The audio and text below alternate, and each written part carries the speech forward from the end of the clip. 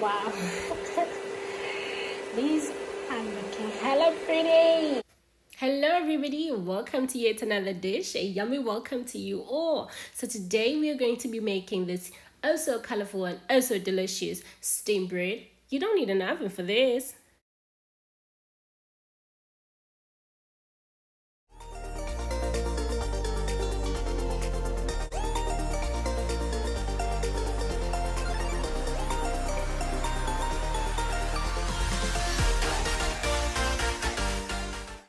To make your steamed bread, you are going to need the following ingredients. You'll need 500 grams of flour, which is equivalent to 3 cups. You'll need 3 teaspoons of baking powder, which is basically 1 teaspoon per cup. You will need a bit of salt. You'll need a handful of pumpkin. And you will need a handful of spinach, and I used 2 strips of bacon, which I basically chopped up. You will need 4 tablespoons of sugar or less, depending on how you like your sweet things sweet. And you'll need a bowl or a dish, basically, where you'll mix everything up. Add your flour, add your salt, add 3 teaspoons of baking powder. So far we have flour, baking powder, and salt. Now you will need to use your own discretion, and depending on how sweet you like things, just be generous or not. Okay, so I like my steamed bread a bit sweet, not too sweet though, like, you know.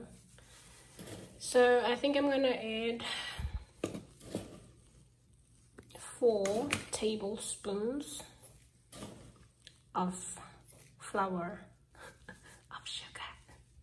Now it's time to mix all your dry ingredients.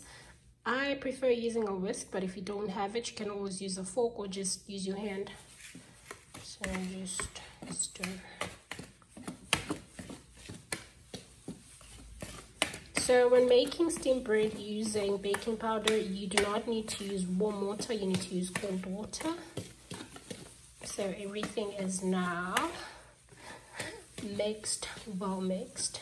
Okay, so what we're going to do now is add our add-ons. Your bacon bits, your spinach, and your pumpkin.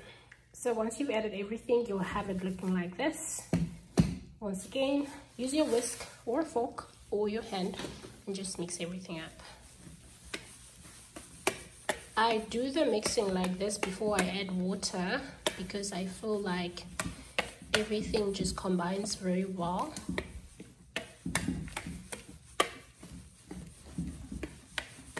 You have mixed everything and it looks like this. Now it's time to add the water.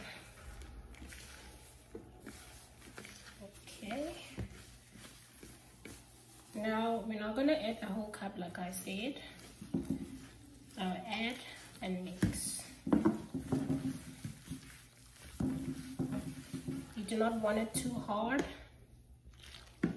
or too wet. You want it just right.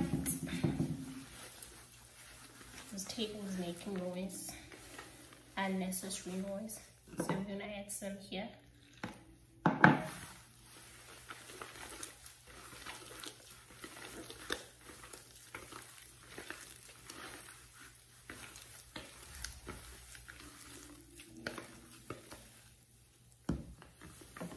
Okay.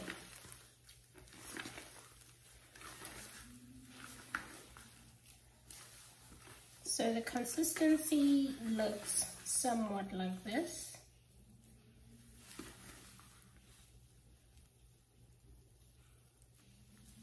I did not add the whole cup.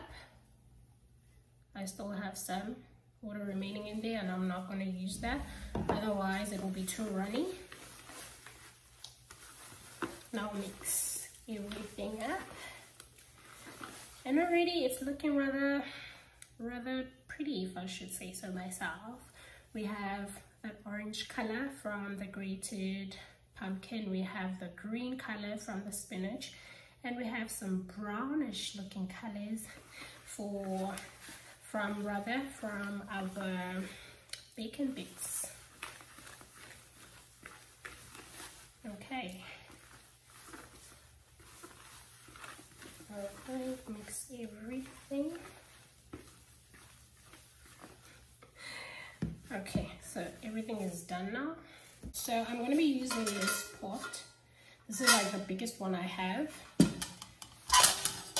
I have this, and I'm going to place it first. Okay, I will be using these small cuppy things, and I think 4, yeah, so 4 will fit in here like that. Okay, but before I add on my dough, I need to like put some oil in here so that it will be easy to just take out. You can coat this in either oil or butter. I've used oil. So now I am going to pour my dough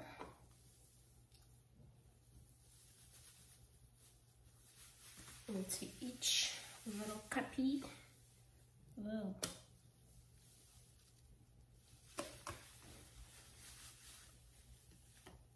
Do not fill it all the way up because it's still gonna rise.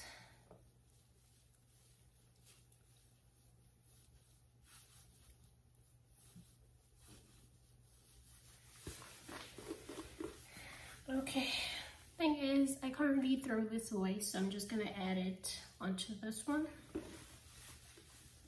or just all of them basically. And it was a bit much, and here, put some of that here.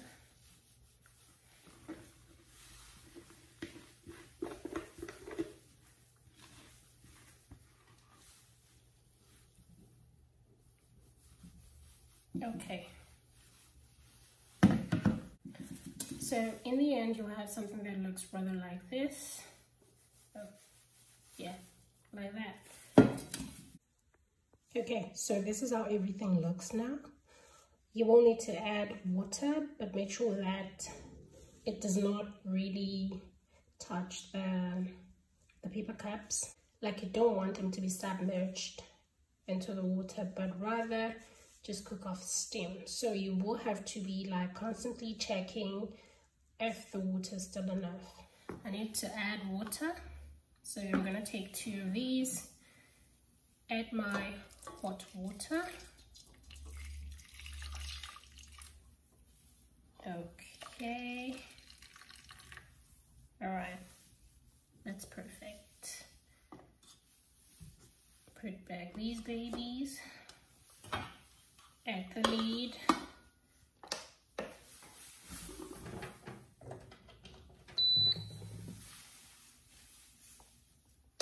turn on the stove and cook.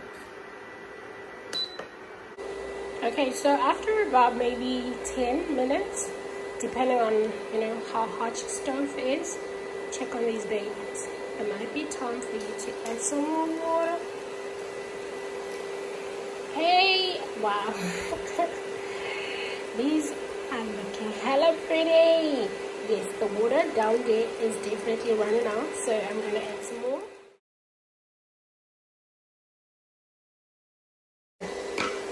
Time to close the lid now. Okay, so it's been 15 minutes now.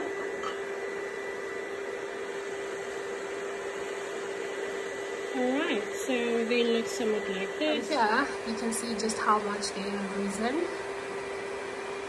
Oh, Lord, the bacon looks delicious. When you're done cooking, set it aside and just slice it however you like. This was really colorful and nice, delicious. This is our steamed bread. Yes, I've also had some. Tastes really good. On top here, you can see our bacon bits. You can see the grated pumpkin. You can see the chopped spinach. Also here on our slices. Wow. Mashed pumpkin over there. Our almost said bacon.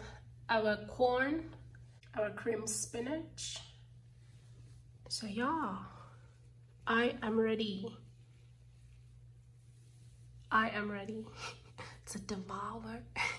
I am ready to devour. I am ready to devour.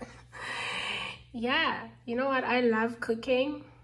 I love eating.